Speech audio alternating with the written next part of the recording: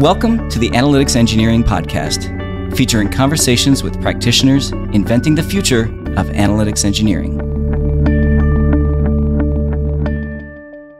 On this episode, we sit down with two industry legends, Mike Stonebraker and Andy Palmer. It's hard to give these two a proper introduction because they're just so prolific.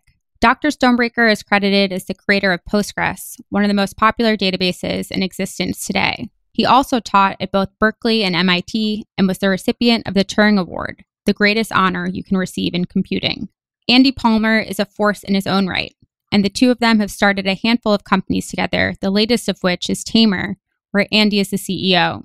Andy is also a prolific investor through his seed fund, Koa Labs, where he's backed over 100 entrepreneurs. The two of them have incredible chemistry and banter, and this episode is a fun one because we get a trip down database memory lane with lots of unfiltered takes on all the technologies that they've worked on. I'm laughing as you say this because banter is an interesting word for what went on in this episode. I would say shit talking also. I think it's fair to say. No, it was a lot of fun. I learned a lot. I hope that the audience will bear with me at the beginning because, honestly, I was a little starstruck. These are folks that I've been reading about in textbooks for a long time.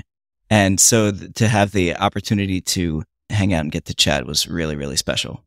Yeah, I was in a similar spot as you, Tristan. I was just really in awe that we got to speak to two people that have just seen so much over the years and have really made a dent in the data and technology world. So very exciting episode. And without further ado, let's get into it.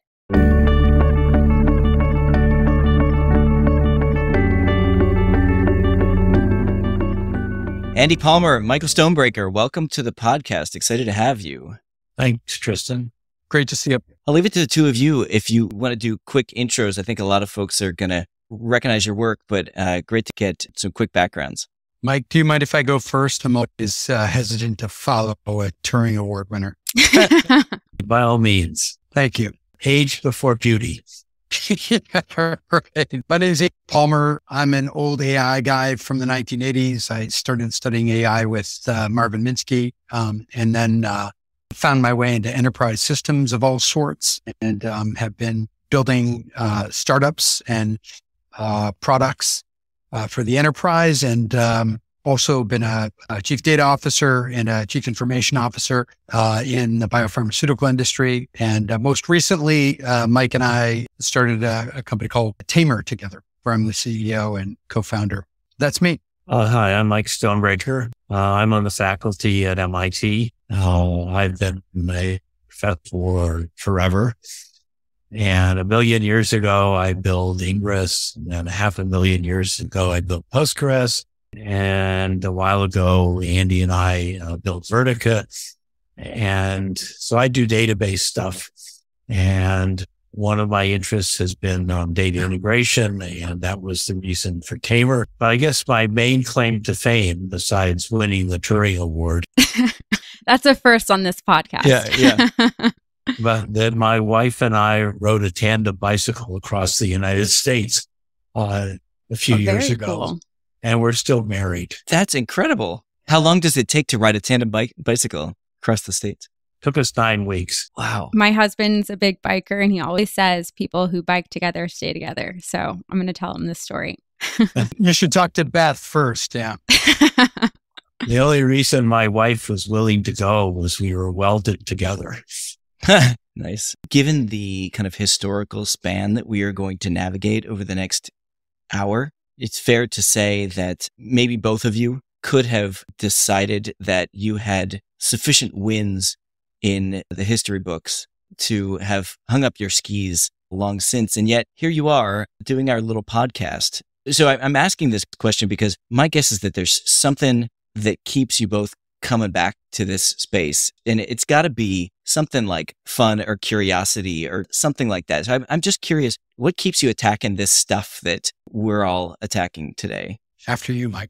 Over Thanksgiving, my wife and I got to visit our grandkids and my mother-in-law in Florida. So we spent a couple days in Sarasota, sort of being tourists. And for a couple of days, I was really ready to do something real. And so I guess the answer is I can't imagine sitting on the beach or playing golf. So the answer is I really like what I do, and I'm going to continue to do it as long as I'm viable. And for me, my partnership with Mike is a great example. I'm in awe of everything that Mike has accomplished and continues to accomplish. The number of ideas in Mike's head are remarkable, including his latest idea, which is for a new operating system built on top of database. But the thing that's amazing about data is that, Mike and I have been doing it for most of our careers, 30, 40 plus years, but it's becoming more and more important and more recognized now than ever. And so I think part of what keeps me, sort of engaged is a lot of the things that, we've known for decades. Marvin Minsky taught me two things. One was it's always about the human and the machine working together. And the other is that it's no algorithm is useful without enough great data. And so now that the world is sort of appreciating what we're doing, it feels good. And I think we can be helpful. And so we like being helpful and useful. Yeah. Do you ever get grumpy about people who, in some circles, I've been doing this for a long time. I graduated in 2003. So I'm a bit after you both, but oftentimes I feel like the person who's been there, done that. But my guess is that when you talk about you need a lot of great data has meant something very different in different decades. And so I'm sure it's funny to talk to folks who have grown up in an era of S3. One of the things that really frustrated us was HDFS. We both thought Hadoop was a huge waste of time. Mike, you want to? We're going to get there. It's funny because I watched a lot of recordings in preparation for this episode, and Mike has some extremely hot takes on Hadoop, which are kind of fun. Let's start a little bit before that. So the two of you have been working together for a long time. You've started 5 companies. When I was researching, I could only count 3, but there are 5, which is just insane. Vertica, VoltDB, Gobi, Paradigm 4, and most recently Tamr. So it's very exciting. And Andy, we're going to get to your involvement in this relationship in a minute, but I do want to take it back to Mike. He described it a million years ago, but it was really early 1970s when you started working on one of the first relational databases, and it was called Ingres.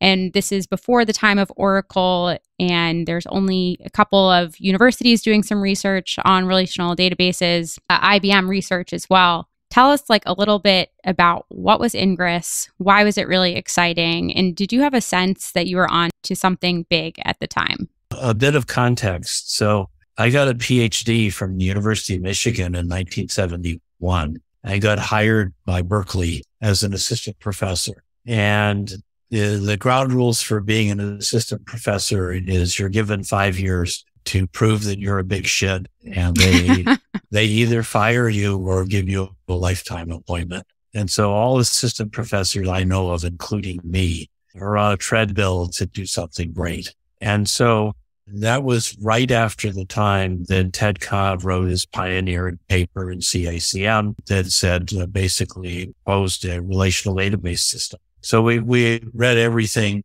that Ted Codd had written, and the competition was a thing called the Codicil report, and I could not understand it. It was this complicated network mess.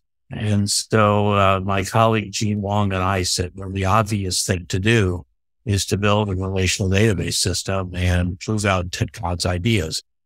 Now, neither of us had any experience building big software projects or database systems. And so you just start doing it. And so we just started building Ingres. And I think the huge goal was to get tenure.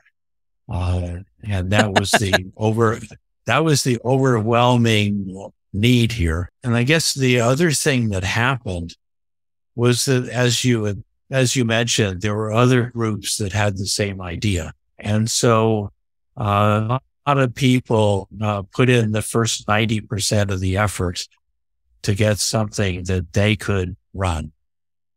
For God knows what reason, Gene Wong and I put in the other 90% of the effort to get something that actually worked. And so Ingres was the only publicly distributed relational database system in the mid-70s. And it was at the right point at the right time. So we were just very, very lucky there wasn't any big design. And you got your tenure? And I got tenure. What was the license? Was it commercial? No, it was open source. Were there still the same licenses back then? Was this like MIT license or something? It was open source, and it's widely, among the aficionado, it's widely considered the first real open source project. Huh. And we had, this was not by any design. This was, naive, like people would ask us for the software, and back then you couldn't really send them the object code because they would have to recompile it and whatever to make it run at all. We would just send out tapes, and it never occurred to us to do anything else. And then, of course, what happened next was Larry Ellison took the specifications of one of the other projects, the IBM System R, and he produced a relational database system of 1979. By then, Ingres had been publicly distributed for 3 years and worked very well. And here was Larry Ellison claiming that Oracle was 10 times faster than Ingres when Oracle didn't run at all. And we had real people using the system. And so that got my hackles up. And that one of the reasons to start a commercial company to commercialize Ingres. The other reason was Arizona State University was, that one of their programmers came to a course that we gave on relational databases. And he said, God, this is great stuff. And he wanted to put the student record system on an Ingres database. This was in 1978. And so what happened was he could get by the fact that you had to get an unsupported operating system, namely Unix, from AT&T in North Carolina. He could get by that you had to get an unsupported database system from these kooks at Berkeley. But the project went down the drain when he realized that there was no COBOL available for Unix, and Arizona State was a COBOL shop. So the combination of unsupported operating system, unsupported database system, and no COBOL basically doomed Ingres to, being an academic curiosity. And so to make a difference, as well as to go fight Larry Ellison, we had to start a company and support the software and move it on an operating system that people at the time were actually using. So that's kind of how Ingres got started. Commercial Ingres got started. And so then after Ingres, you had another even bigger hit, Postgres, which I actually never realized that the name Postgres came from Ingres. I just kind of took it for granted as something that we all use today. It's a top 5 most used database currently. And one of the things I learned in researching was that you actually first wrote it in Lisp before you moved it to C. So maybe you learned your lesson a little bit after Ingres on developing Postgres. But I'd love to hear a little bit more about some of the early day stories, or what are some of the things that few people know about Postgres and when it was getting started? Well, what actually happened was by 1982, commercial Ingres was wildly better than academic Ingres. And they had, 20 programmers developing it. And it was pretty obvious that there was no possible way that the academic project could compete. So we had to do something else. And that was about the same time. Ingres actually stood for something. This French painter. It stood for the interactive graphics and retrieval system. And graphics was in the name because one of my colleagues down the hall was interested in building a GIS system on top of Ingres. And we tried to do that, and it failed miserably. And it failed miserably because one of the things you want to do is pointed polygon. And writing pointed polygon in SQL is really, really hard and really, really slow. So it was pretty clear that once you got outside business data processing, that people wanted, geographic types, people wanted medical, various kinds of types. And this was all sort of brought home to me when one of the early commercial customers of Ingress called me up one day. And this was right after Ingress had put in date and time as a data type on request, all kinds of people. It's a good one. It's one of my favorite data types. And he said, "You did date and time wrong." And I said, "Huh? We implemented it the way ANSI had in mind. What do you mean we did it wrong?" And so after a conversation, it turned out that he was in charge of a bond application on Wall Street. And for whatever reason, in his world, the same amount of interest on his kind of bond during each month, regardless of how long the month was. So when he subtracted March 15th minus February 15th, that's 1 month, not 28 days. You're costing him money. April 15th minus March 15th, that's 1 month. He was running on a calendar that had equal length months, each of 30 days. And so he needed to subtract the time you sold the bond. Well, he did to the time you bought the bond from the time you sold it. And he wanted to just do that subtraction in the database, but it got the wrong answer. It got Julian calendar time, not his kind of bond time. So he said, "Why can't I overload subtraction with the way I want it to look?" And of course, you couldn't do that with Ingress. It wasn't built to have a flexible type system. And so that got us to prototype the type system that was in Postgres. And the fact that we had to do something different than Ingress, that was the reason to start building Postgres. So we threw the public domain version, over the cliff and started working on Postgres. And then we'd spent years building Ingress in C. And the last thing anybody wanted to do was build another database system in C. So C++ wasn't ready. You couldn't imagine building a database system in COBOL. And so there weren't any reasonable option. And this was in the early 80s, right when the Japanese 5th generation project was getting going and saying, you should write everything in Lisp. So we said, why not? We'll try it. And of course, the problem is Lisp was the slowest thing on the planet. So we got a very early version of Postgres to do something, and response times were 2 orders of magnitude longer than they had to be. So we threw Lisp over the cliff and transliterated Lisp code back to C, and Postgres became a C project. But we would have loved to have done it in C++, but we were just a little too early. So we have date time because of a bond trader.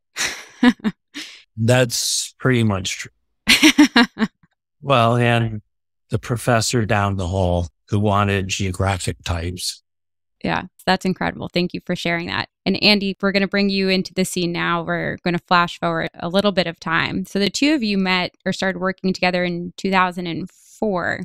How did the two of you meet, or how did you get connected? Mike and I were at a venture capital boondoggle down in, I think it was West Virginia. Is that right, Mike? At the Greenbrier and White Sulphur Springs, West Virginia. It's amazing. There's a nuclear silo down there or something like that. Yeah. You can tour it. Yeah. So this was all expenses paid boondoggle compliments of a particular VC. And Mike and I knew of each other really well. Of course, I was a huge fan of Postgres, and user-defined functions for me were like life-changing in Postgres. But the real story is that before Mike and I actually spent any time together that weekend, our wives actually met, Beth and Amy, and they got along really well. And they came back to each of us independently and said, hey, you make us go to all these work functions all the time. And so we meet a lot of people that are not as interesting, but we like each other. And so you guys have to work together. So our wives decided that we were going to work together long before Mike and I. And then, of course, Mike and I met, and I, at the time, was working on some big data stuff in the life sciences, where I'd been really wrestling with very, very large databases, multi-terabyte systems that we're trying to get to run on Oracle RAC and failing. And I kept trying to find who was actually making Oracle RAC work, and found over and over again that it really wasn't working for anybody. And Mike had written in the team that was working on C-Store, the academic project, had designed what would become Vertica eventually. And I fell in love with the idea because I had the problem that, Oracle was not made to do the kind of read-oriented workloads that people were trying to make it do.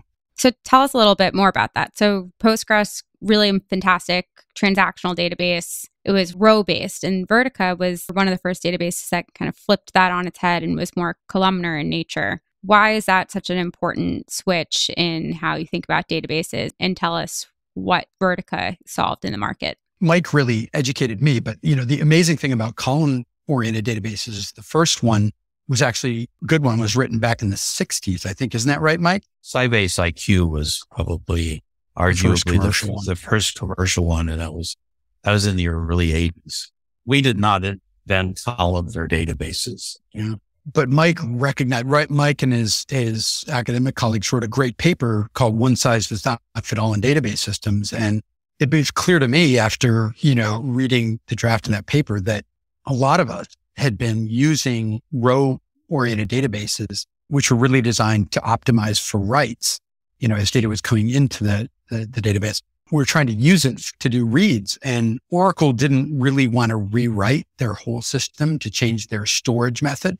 And so they invented, Larry Ellison and Mike's and my good friend Jerry Held, who was Mike's very first postdoc at Berkeley. They invented this thing called materialized views in Oracle, which kind of enabled Oracle to do read-oriented stuff, but didn't really make it very cost efficient to do so. And so by the time the early 2000s roll around, like, people were using Oracle and DB2 and SQL Server to do all these unnatural acts of large scale read-oriented workloads. And Mike really inspired a whole generation of people to recognize that you should be using built for purpose data systems. And Vertica for us was the first one of those. And then we did a spin out from Vertica that was called VoltDB. That was an OLTP system. Mike, what am I missing? Well, I think at least for me, the data warehouse market really began in the mid 1990s. And it was retail guys like Sears and Walmart began putting transactional sales data into a repository. And these repositories paid for themselves within 6 months with better buying decisions, better stock rotation. So the warehouse market was sort of catapulted into existence by the retail guys, and everybody followed suit because historical customer facing data, has a lot of value.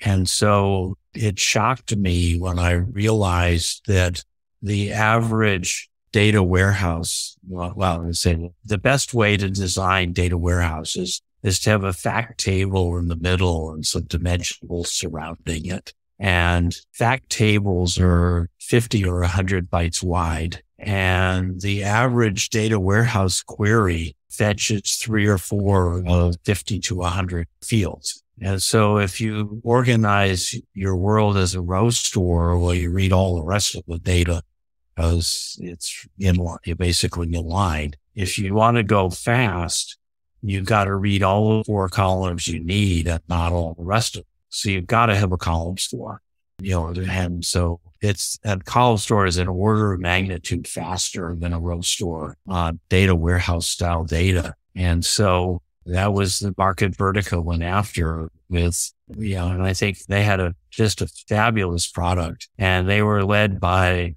a world-class entrepreneur. One of the things that was the most fun, and Mike and I were really lucky to work with the likes of Shilpa Lawande, who ran engineering, and Chuck Baer, who was our lead architect, and Colin Mahoney, who ran Vertica for most of its life. But one of the most satisfying things was to come in. We go into a big Oracle customer.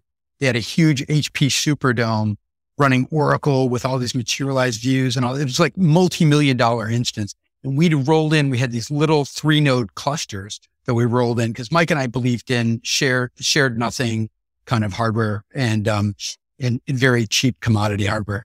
And so we'd roll this little cluster in and we'd load the same data onto the little cluster that they had on this big, massive, configuration. And the queries on their big Oracle taking like 24 hours, we would run the same queries like sub-second. And like, it was disbelief. Like they couldn't, but they're like, how is it possible What's the catch? that this little thing over here can run things faster than this big ass thing over here? We're like, well, you've just been sold a bad bill of goods by Larry Ellison for the last 30 years. Like, if you represent the data and the way it's going to be queried, all you need is this little cluster of, $3,000, computers. Right.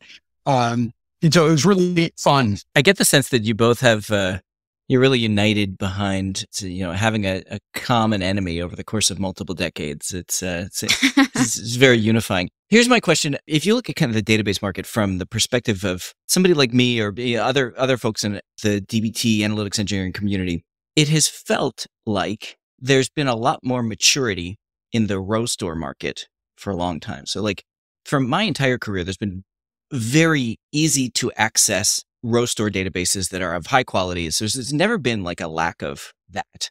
But the Vertica is obviously amazing, but I didn't have access to that because it was sold in a particular way to a particular type of companies. It wasn't, at least until the past decade, it wasn't in the cloud. So the first time I and many folks like me had access to a column-oriented database, it was with Redshift in late 2012, early 2013. And so it created this perception that the column store database was actually like, quote unquote, harder to build. It took longer for many of us to get our hands on this. But my guess is that that's not actually what was going on. Mike, what you were saying before is that the real like commercial use case only arose for the data warehouse in the 90s with cataloging and customer analytics.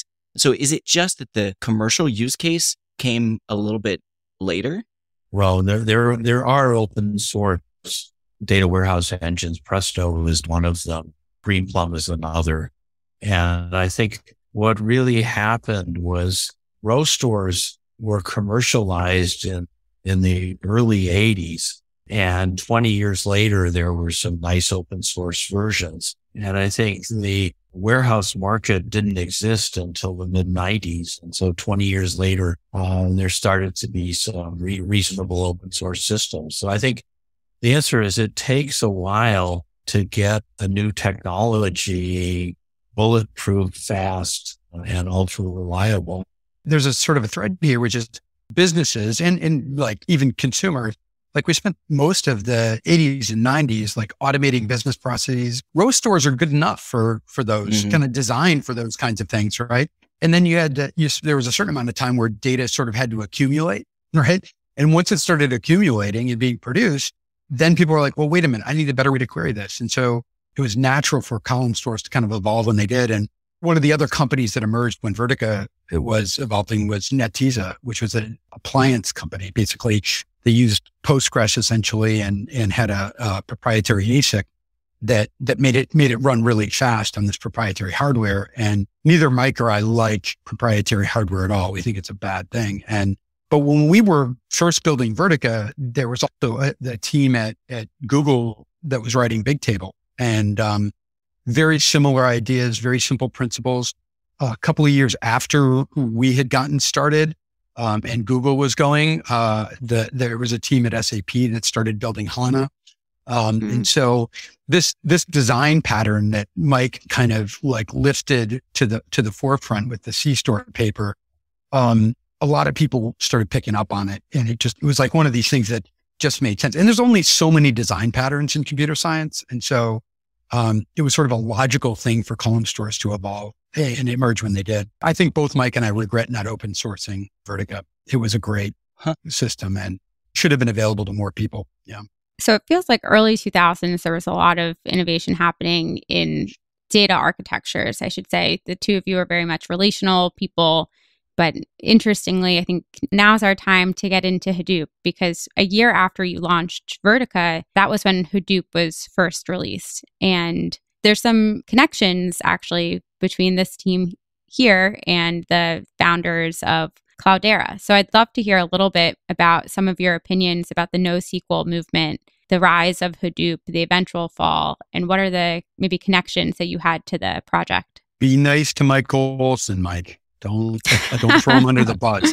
Well, let's start in 2004 when Google wrote MapReduce. At the time, everybody assumed that Google knew what they were doing, which in many fields they do, but in databases, they were just naive babes in the woods. And so Yahoo basically wrote Hadoop, which is a clone of MapReduce, perfect clone.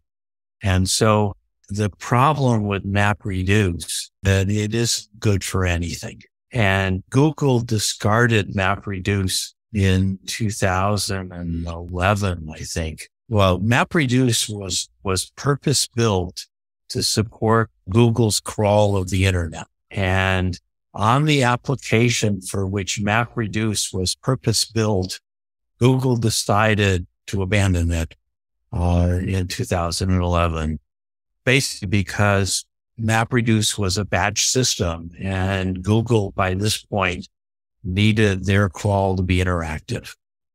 And so they moved their crawl over to Bigtable. Before you go forwards in time, is your assertion that even back in 2004, there were superior design patterns that ideally they would have used? Oh, absolutely. So what happened was MapReduce got all this PR from Google must know what they're doing. So this must be a good idea. In 2009, we wrote a paper that benchmarked benchmarked the open source version Hadoop against parallel warehouse database systems. And warehouse database systems totally killed Hadoop, like an order of magnitude faster. And so on decision support queries, MapReduce is no good at all for all kinds of technical reasons. And that was widely known in 2009. And, CACM invited dueling papers on MapReduce and on basically parallel decision support databases.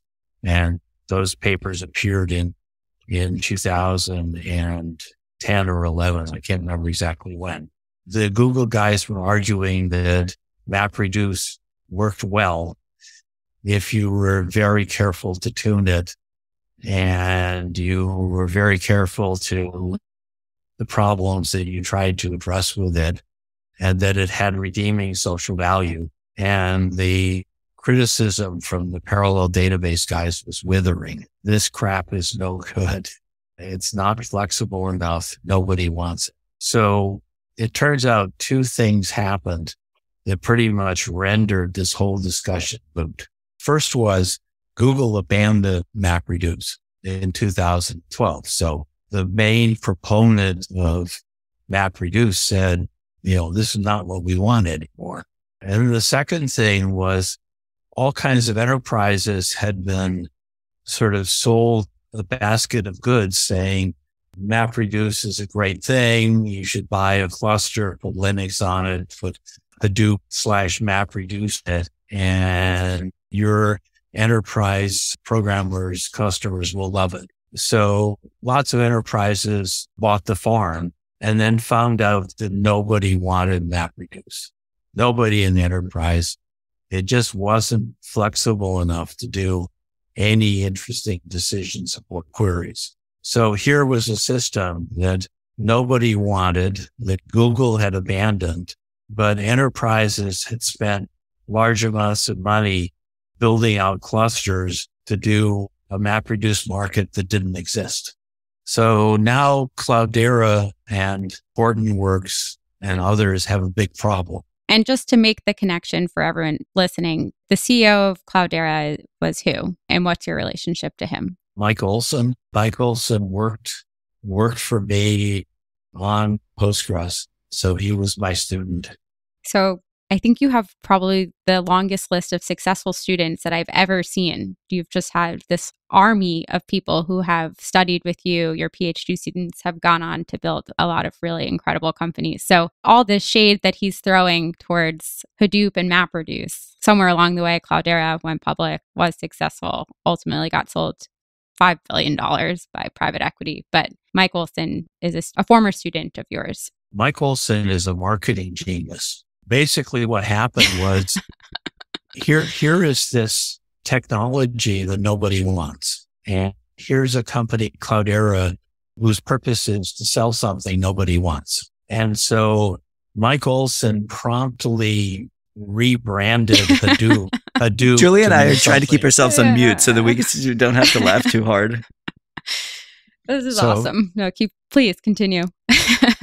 Hadoop started off meaning MapReduce, public domain, on top of HDFS, which is public domain version of the Google file system. So it started out as a clone of Google's MapReduce on top of public domain version of the Google file system. So nobody wants that.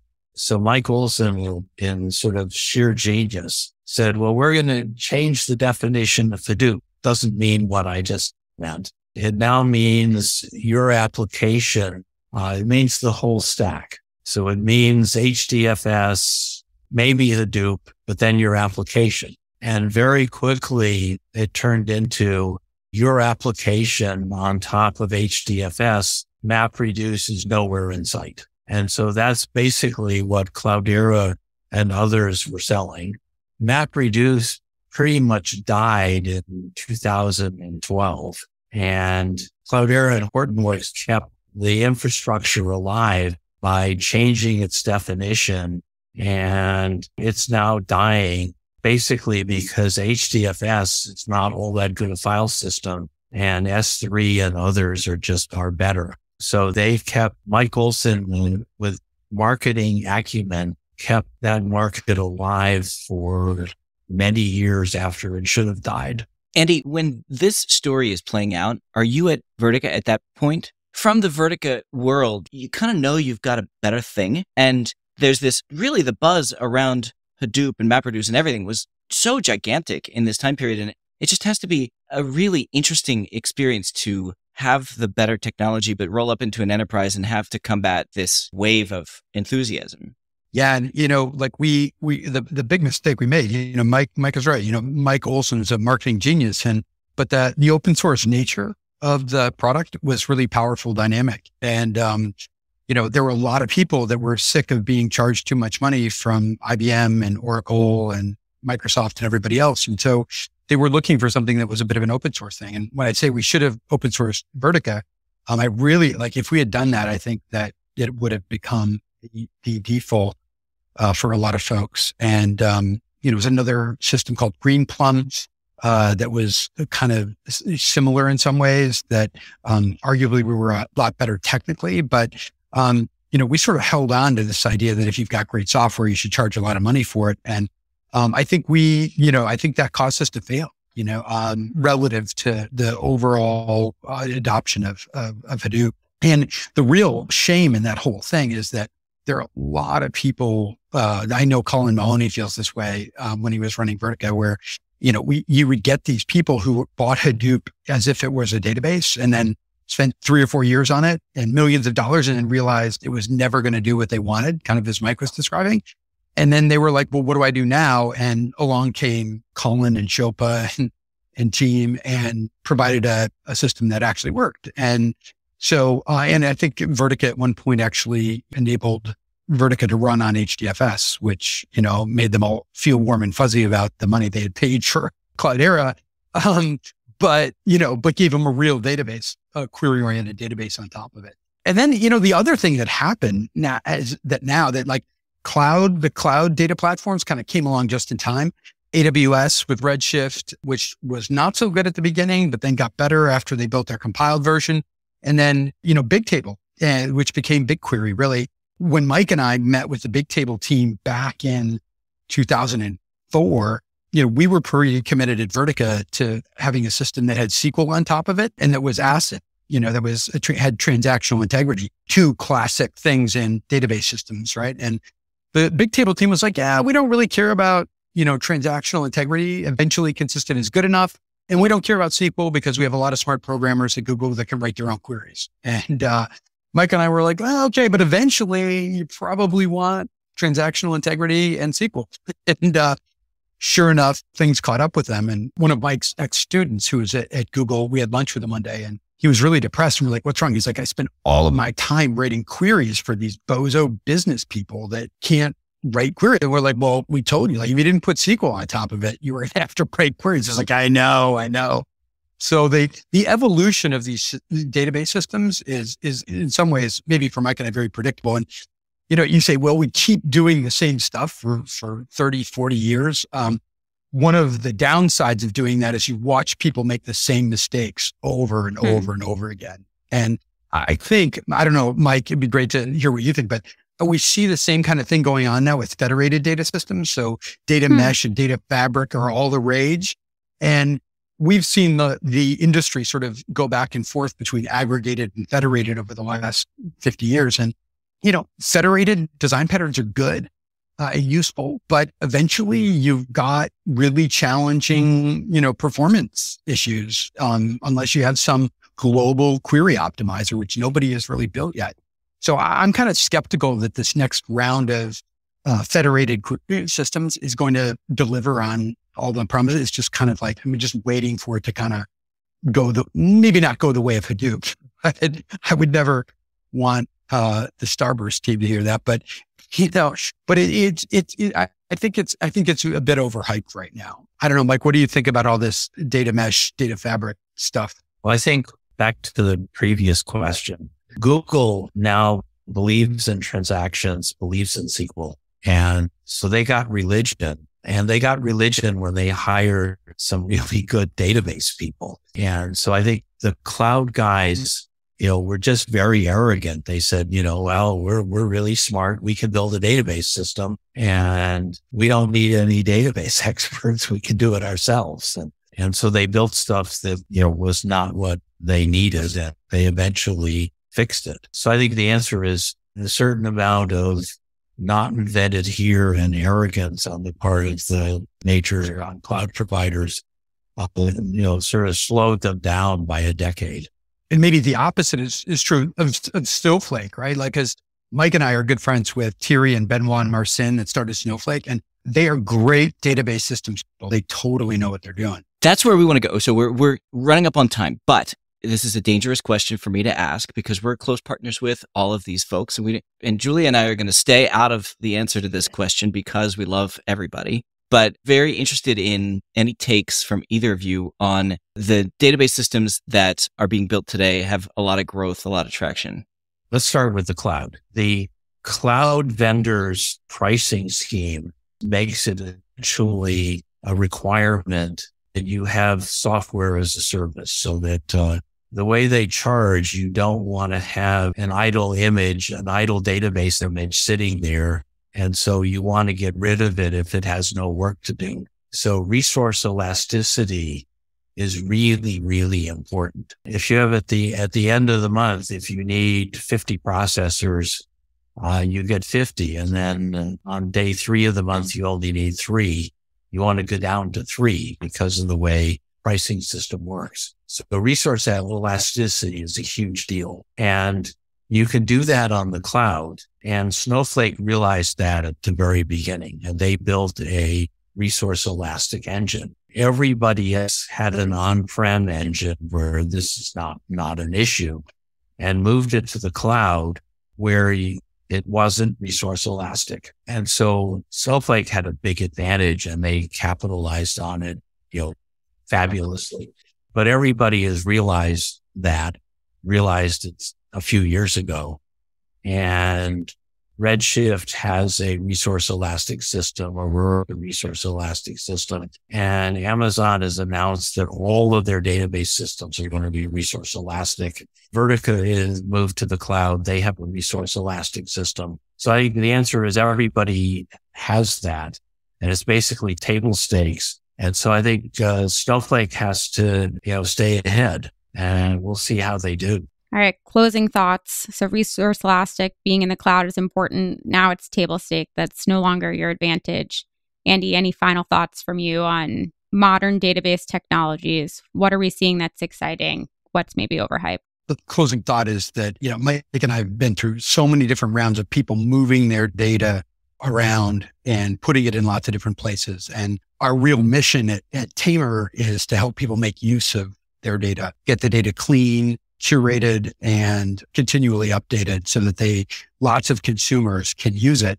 And so we're kind of ready for people to stop moving their data around. We're kind of like, you move it to Snowflake? Great. Now let's make the data high quality and very, very, very continuously updated. So that, we have a vested interest in that, just not only because it's what Tamr's interested in, but we just think it's time, right? Data warehouses never met expectations. Data lakes were kind of a fail, but these cloud data platforms, in order to make them really worth the effort of moving your data in there, you have to make the data great. And so that lots of people and other machines can use it. Lots of purpose-built databases now. They're generally pretty good, but the problems are still there and you have to move up the stack to solve them. Up the stack. That's exactly right. Yeah.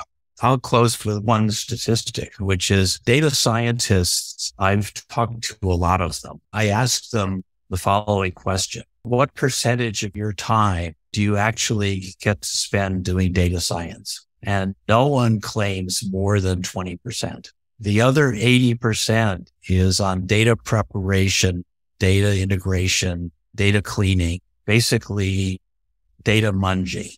And so data scientists spend the vast majority of their time doing something other than data science. And so we have to get wildly better at data preparation because it's pretty much unacceptable for a data scientist to spend 4 days a week on what they consider grunge work. And so Tamr and others are trying hard to help out.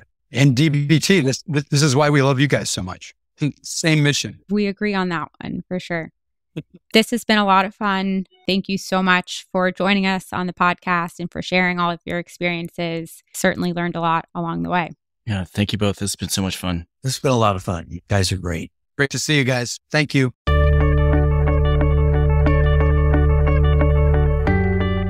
The Analytics Engineering Podcast is sponsored by DBT Labs and is hosted by Tristan Handy and myself, Julia Schottenstein. Have comments, questions, or guest suggestions?